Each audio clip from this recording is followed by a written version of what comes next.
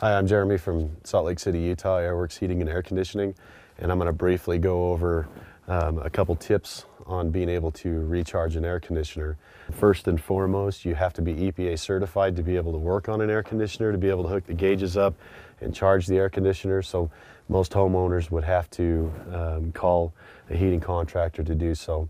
If you are, basically a good set of gauges that's going to read, the correct amount of refrigeration versus the refrigerant that's supposed to be in the inside of the air conditioner.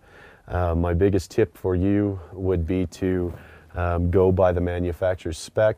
Obviously, there's going to be a few different temperatures that we have to take. We have to take an outdoor temperature, an ambient temperature on the outside of it, and an ambient versus the temperature that's on the inside of the house to be able to determine how much refrigeration goes in the inside of this unit. Making sure that you're taking the correct temperatures down here on the refrigeration gauges is a very important thing, and putting the right type of refrigerant in the inside of the unit is very imperative for charging an air conditioner. These are basic refrigeration gauges.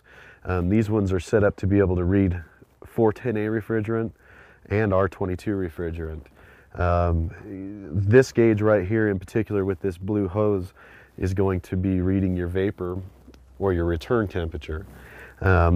Just oppositely, the red one is going to be reading your liquid temperature and your liquid pressure. The center portion of it, one of them is a vacuum gauge, and the other one is a refrigeration charging portion of that gauge. Down here on the bottom side of the air conditioner, I've got a thermometer set up so that I can accurately read temperatures on our refrigeration lines.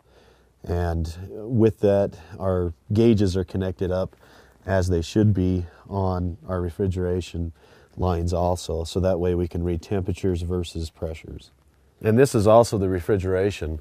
As you can see that my lines are connected up to my gauges, and this is the proper way to be able to charge an air conditioner, is by having your bottles, your temperature gauge, your hoses connected up. And this is Jeremy from Airworx Heating and Air Conditioning out of Salt Lake with very basic refrigeration charging.